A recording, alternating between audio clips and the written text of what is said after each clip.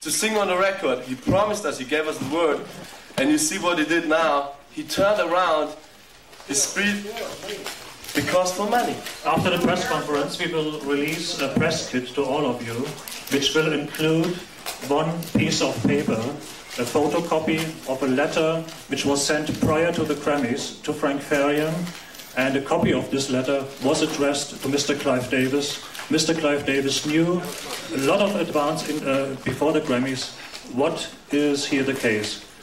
If it's needed, maybe one day we can also prove that even earlier the record company, not only here in America, that all record company executives all over the world knew about what kind of game was here played.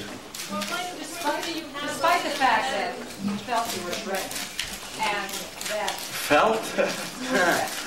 You're saying that they live on a life of its own, you were victims. Wasn't there ever a point, say, on the night that you were receiving a Grammy, and the night that you went before the cameras, where your own integrity said, oh my...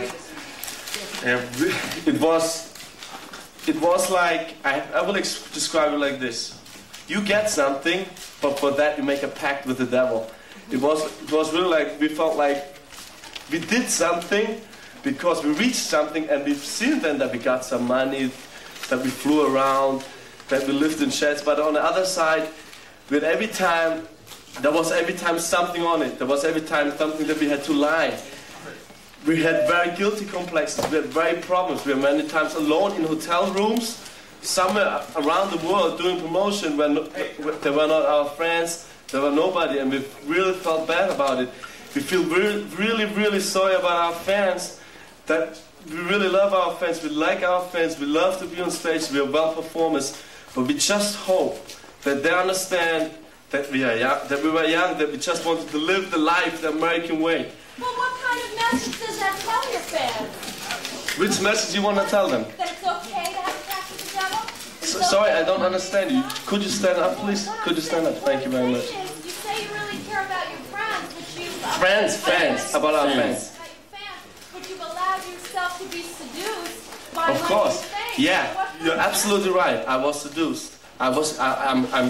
We say we did one wrong move, September '88, where we had no money, where we wanted to get up, that a big guy with a lot of money seduced us. I give you right, and we will tell people don't seduce you. But on another side, I have to tell you, if Rob and Fat wouldn't have it done at this time, we were still in our project. We were still eating. We would still go to the supermarket and steal some food.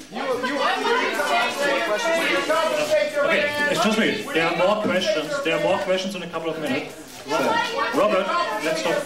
So I tell the young kids, stay away from drugs. Get a good lawyer if you want to go into the industry. Save all your money. Wash cars, work at McDonald's, and get your money to buy a lawyer, because I didn't have a lawyer at the start. I didn't have a manager at the start. I couldn't afford it. Not to do the song, fraudulent. Why didn't you? Why I did? First, because I got a check, and I never had a check in my hand before. What you're saying is it's okay to accept money. No, I didn't say. No, I didn't say that it's okay. I think if I wouldn't have done it, I would still live in a project. It's not okay, but you can choose project. You can choose project as a black guy. You can choose project or fame. And if people are there who seduce you for this, then it's a crime maybe. And I say I did something wrong, but I say not that our fans should do this or everybody who want to get up. This was a very special situation. We came from Germany. In Germany, there's no protection for artists. There's not a lawyer that you just can hire for $200. You have to understand, we were seduced, we were abused, and we felt very guilty. But we are here. Robert Fab is here because we stopped it. Not Frank Farian, like you guys think. We stopped the whole thing. We said to Frank Farian, if you don't let us sing on the album, we don't do this anymore. We don't want to live like this. We don't want to be embarrassed every night by Arsenio Hall, who knew about, who knew about. Of course, knew. You know what I mean? We didn't want to go to clubs and every girl say, hey, you don't sing on the record. We wanted to stop. And that's why we said to Frank, if you don't let us sing, we won't do it. So he released the second album again. So then I told my lawyers, forbid the album.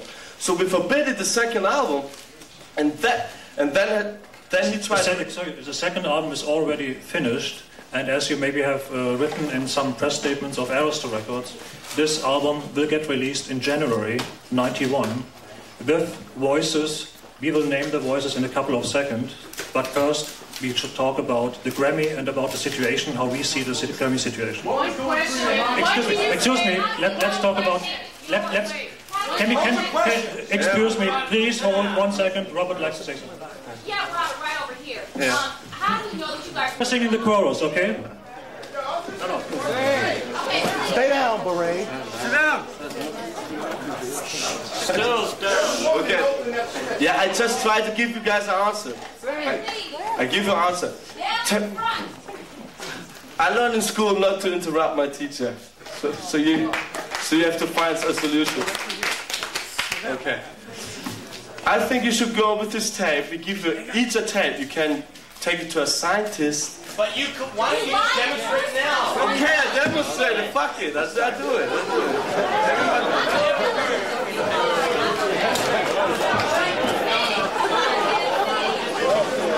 Like this mics are fucked, you know, you guys. 1, 2, 1, 2. Girl, you know it's true. Ooh, ooh, ooh, I love you. I'm in love with you, girl, cause you're on my mind. You're the one I think about most every time. And when you crack a smile and everything you do.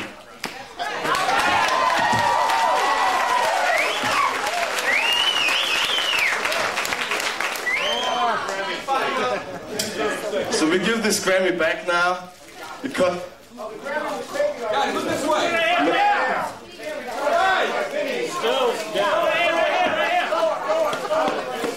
Lower. Higher. Guys, look this way. Yo.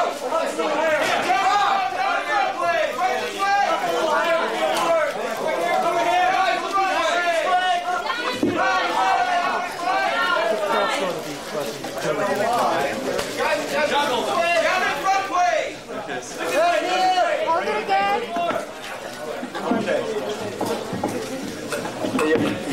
We give this Grammy back now to the Record Academy, and we recommend our buddies who did the real voices, who got seduced like us in Germany. Brad Howell and Sean Davis are the real singers, and I think they should get this Grammy. Mr. Brad Howell, I'll give you the spelling. B-R-A-D, last name H-O-W-E-L-L, and Johnny Davis, Johnny like Johnny and Davis like Davis, both living in Germany, and both are at the... Then you know. How do you feel about the fans' backlash against you? Backlash? Can you repeat your question, please? How do you feel about the fans' backlash? You know, running over your records, returning them? Yeah, I understand. I really understand them. I have to say, I understand them. Milli Vanilli. The question my friend was asking was, are you going to give any of the money that you got through your contract to those who actually did the singing? No, you didn't understand me. They got already money. I know. They have already a house in Munich, and so they don't need two, I think. Your girlfriend, do you have a new name? What? Why do you think I said this? Who told you that? Published interviews. So. Yeah. What? Yes. How many interviews you read and you know that it's not true what's in the interviews? How many you think in the American industry? Maybe you will also understand when you're under such pressure, when you are under such psychological pressure. Sometimes you. You guys are really being picked on, and now they say that not even your hair is real.